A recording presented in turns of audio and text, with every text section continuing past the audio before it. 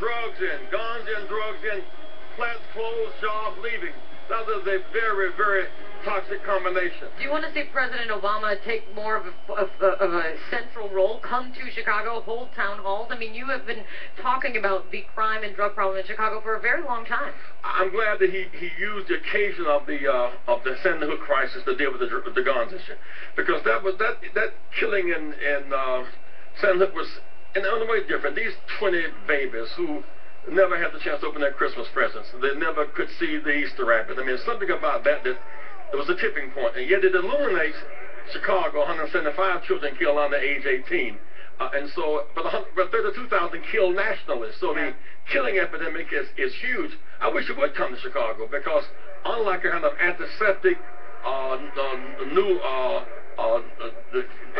Reverend Jackson, we see the Chief Justice of the United States, John Roberts, arriving here on Capitol Hill behind us right now. He will be administering the oath of office to the President for a fourth time. Yesterday was the third, twice 4 years ago, fourth and last time, we should point out. This will be a significant historic moment. But look here, we are 160 miles from Jamestown, Virginia, where the slave ships landed. We're on the steps where the enslaved people built the steps of this Capitol. He looks over where Lincoln the Emancipator is more immortalized and where Dr. King's statue is. So we just surrounded huge bits of history here today. And look at that, Sonia Sotomayor, the Justice, arriving as well. Justice Breyer as well. Yeah, she'll be administering the oath of office for the Vice President. That was one from the Supreme Court in 1963. Matter of fact, in the South, blacks couldn't vote, white women couldn't serve on juries, 18-year-olds couldn't vote, students couldn't vote on campuses, you couldn't vote bilingually. So since 63 to today, in many ways, the whole world has changed. We've come a long way. We still have a ways to go, as you will be the first to acknowledge. Reverend Jackson, thanks very much for coming up here, spending a few moments with us. Thank you, sir. Thank you. Nice to see you, Reverend.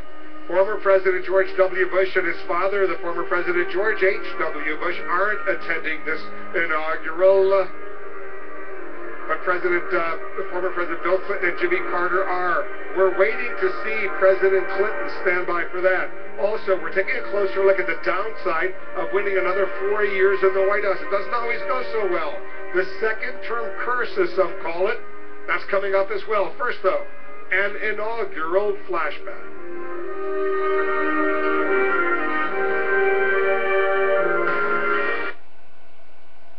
We know that no two customers are the same. We understand that unique situations require unique products and ideas.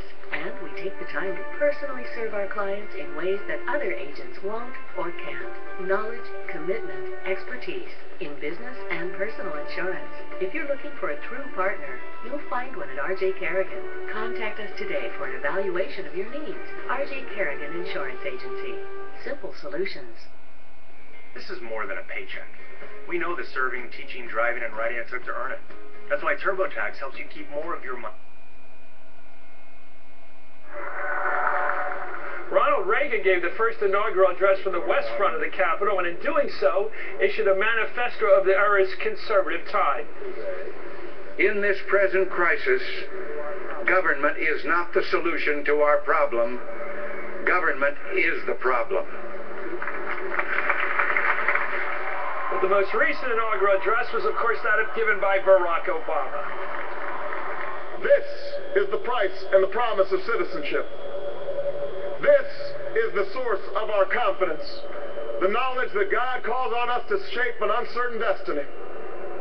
This is the meaning of our liberty and our creed, why men and women and children of every race and every faith can join in celebration across this magnificent mall, and why a man whose father less than 60 years ago might not have been served at a local restaurant can now stand before you to take a most sacred oath. Wow. At its best, an inaugural address does for a presidency what a lead sentence does for a book. It captures the purpose and the direction of what's to come. A great presidency often begins with a great statement, and the day they make that statement is within moments of taking the oath itself. John Meacham's the author of Thomas Jefferson, The Art of Power, which is way up there on the New York Times bestseller list, and he joins right now. John, it's so important. I'm here with Rachel, and I just think it's such a great question. Is this president a revolutionary president? In fact, the way that Jackson was, in the 1820s, the way that your guy Jefferson was in the beginning of the 19th century, and the way Reagan was even? Is he going to transform in this second term this country? Well, that's the great question. Biographically, demographically, Barack Obama will be written about and debated, as Churchill once said in another context, as long as the English language is spoken in any corner of the globe. Only on CNN. Erin Burnett, Anderson Cooper, and Piers Morgan take you to the biggest inaugural celebrations in Washington. Live coverage tonight, 7 Eastern on CNN. Black smoke, raging fire, flood waters rising higher and higher. When your world is turned upside down by the unthinkable, you need somebody you can trust, like me. Thousands have turned to professional fire restoration to turn crisis into calm. Businesses, schools, and homes just like yours. When calamity occupies your world, call Professional Fire Restoration. Professional fire restoration. At R.J. Kerrigan Insurance Agency, we know that no two customers are the same. Our business is very complicated. Our insurance needs are complicated. R.J. Kerrigan has made it very simple. We work very closely with them, and they work very closely with us to understand our business, to understand our needs, and their service is second to none. It's a partnership. It's a true partnership. R.J. Kerrigan has definitely helped us grow. R.J. Kerrigan Insurance Agency. Simple solutions. This is CNN.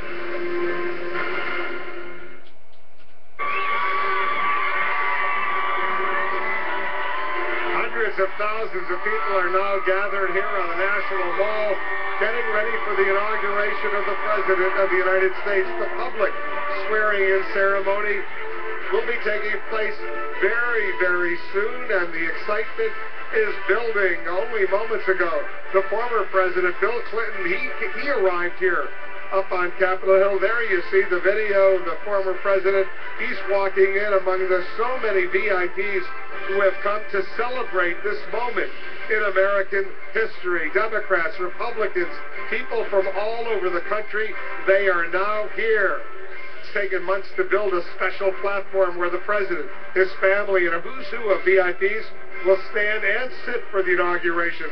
John Berman has a closer look at who gets to be on this presidential podium. John, give us the answers. Hey, Wolf, you know, the Joint Chiefs of Staff, they just took their seats, and we're just minutes away from more big names coming in. And when they get to their chairs, what they'll find, a blanket waiting for them, and also a name card. And the name cards here, a collection of the biggest names in Washington. We took a picture to show you how the whole thing is laid out. Take a look at this. Nothing gets you closer than genetics. Front and center, family. The president's family. Michelle Obama, daughter Sasha Malia, and other close family members. Next to them, the Biden family, children and grandchildren. The other folks in the front row, members of the Supreme Court, including the president. Dan, to join the military and serve for a bigger purpose than yourself. Our brave heroes are returning home from war, and for many, their lives will never be the same. I was hit with an IED. It blew up right outside my door. Something hit me, never heard it coming, and it just knocked me off my feet. I lost my right arm, my fingers on my left hand, and pretty much the rest is just burns all over. I didn't sustain any physical injuries. I suffer from PTSD, post-traumatic stress disorder. It changes my personality. The person who went to Iraq is by far not the same person that came back. From that illness that he's been suffering, and George W. Bush and Laura sent their regrets as well, said their thoughts are with the Obamas. They are surrounded by military power, the Joint Chiefs, they just took their seat, and behind the court you have House leadership, other House members, then over here, Senate leadership and the full Senate. The members of Congress are all smiles today, but with the battles ahead, those smiles, I suppose, could be changing soon. The nosebleeding seats, nosebleeds go to the governor's way out and back, and over here on the other side, the diplomatic corps. They're in the power bleachers, if you will. But, you know, on a day like today, there really are no bad seats. A short while ago, we saw John Brennan, the nominee for the CIA chief. We saw him walk in and take his seat. To let them know that they can come here and have for the Word Project, help them out. For many of those returning home from war, the greatest casualty is being forgotten. You can honor and empower these heroes by calling Wounded Warrior Project right now.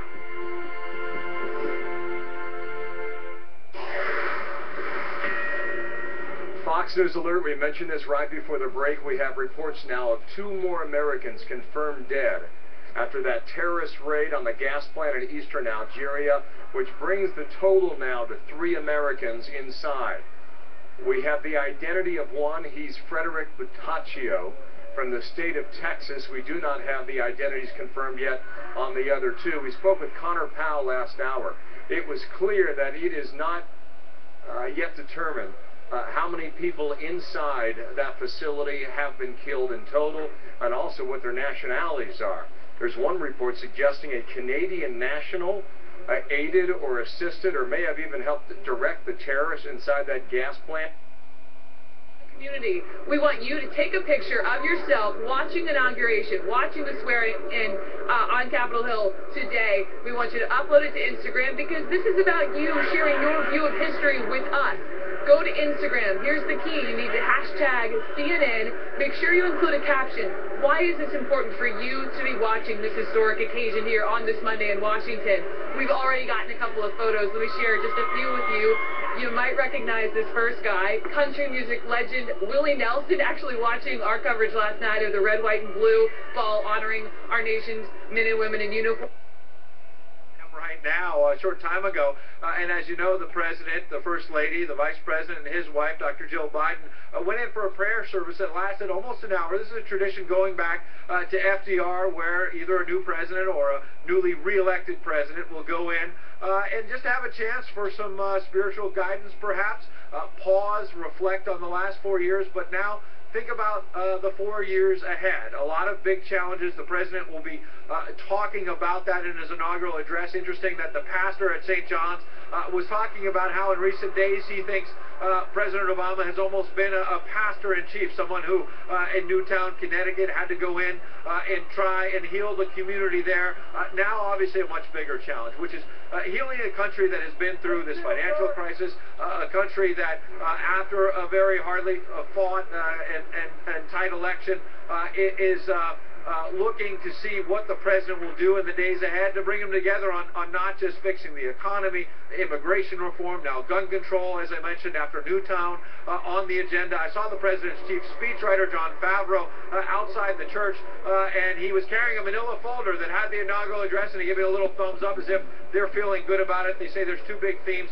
The President will talk about coming together, as I mentioned, but also talking about a call to action, getting the American people engaged in the political process, not just in the campaign, but now after the campaign in the 4 years ahead. The motorcade below the riser where we are, Martha, as you can tell, is starting to gather, because in the next few moments the President and the First Lady will be joining up with the Vice President, his wife, and the congressional leaders, and starting that motorcade over to the Capitol to get ready for the swearing-in.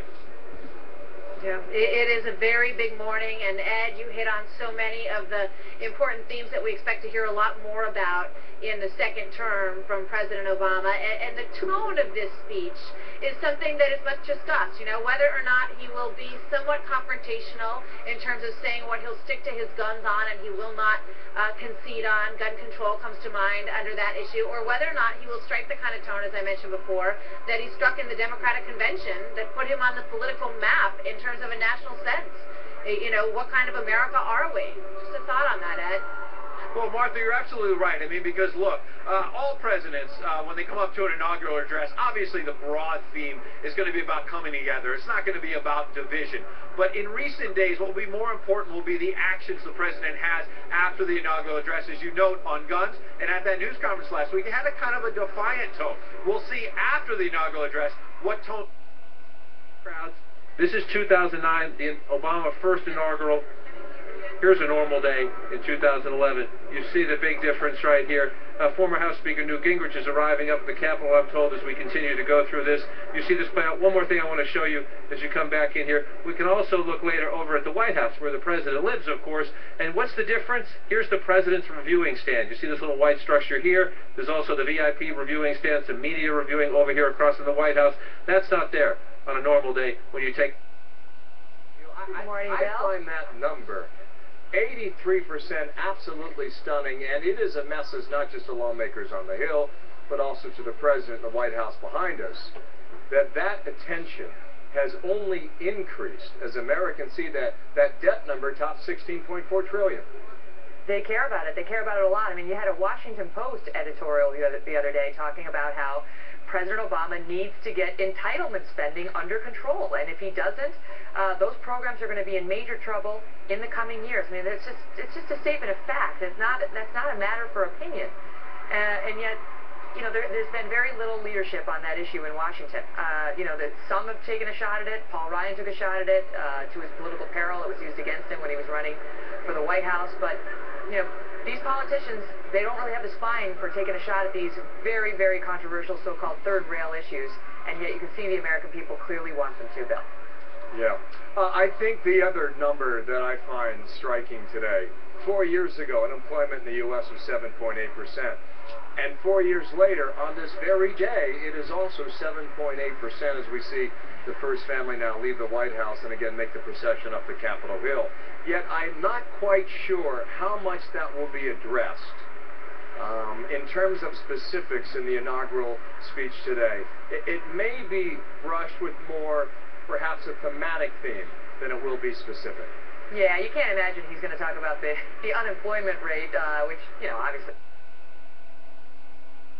With Congressional Speaker Boehner and Congressman Eric Cantor, I confirmed that with each of their offices, a nice bipartisan tradition and a good way to kick off a new term. As we've been discussing, the president doesn't do enough outreach, doesn't do enough socializing with leaders. Well, here he is doing.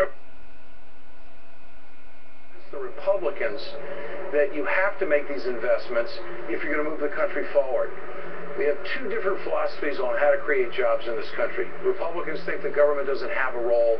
President Obama and the Democrats and the progressive community believe that you have to be a partner. There has to be that public partner-private-ship agreement if we're going to move forward.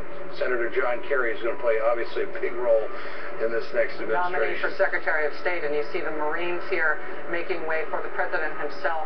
This is actually the President leaving the White House. You saw just a moment ago his daughter Malia and her grandmother leaving ahead of the President himself. But there's going to be moments like this, these moments of transition throughout the day as they move.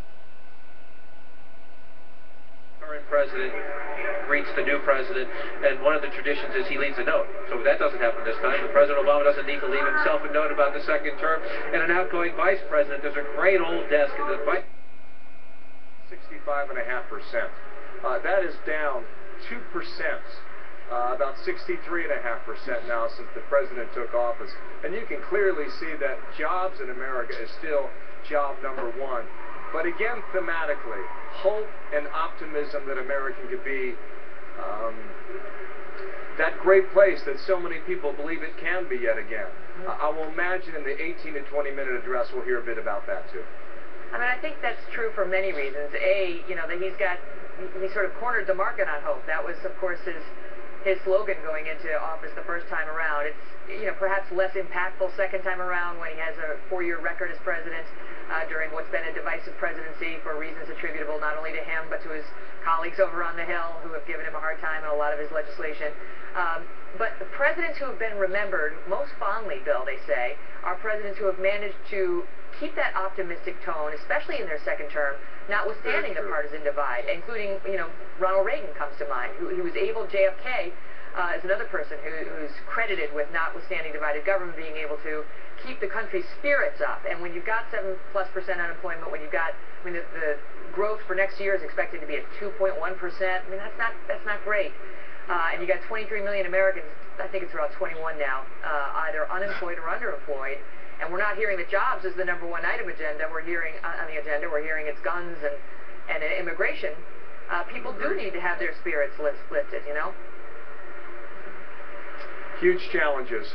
We'll go through it together. Thank you, Megan. Megan Kelly. Absolutely, Bill. With us Stay here. warm. All right.